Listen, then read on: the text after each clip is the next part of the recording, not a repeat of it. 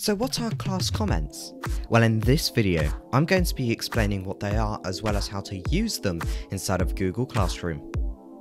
Class comments are mostly used for questions, contributions, or if you want to share something or have a question which may include the entire class. To do this, all you want to do is click Announce Something to your class at the top of the Stream tab, and then type in your question or your comment.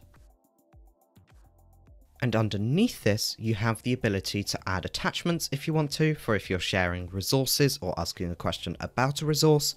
And then once you're happy with this, all you want to do is click Post at the bottom right.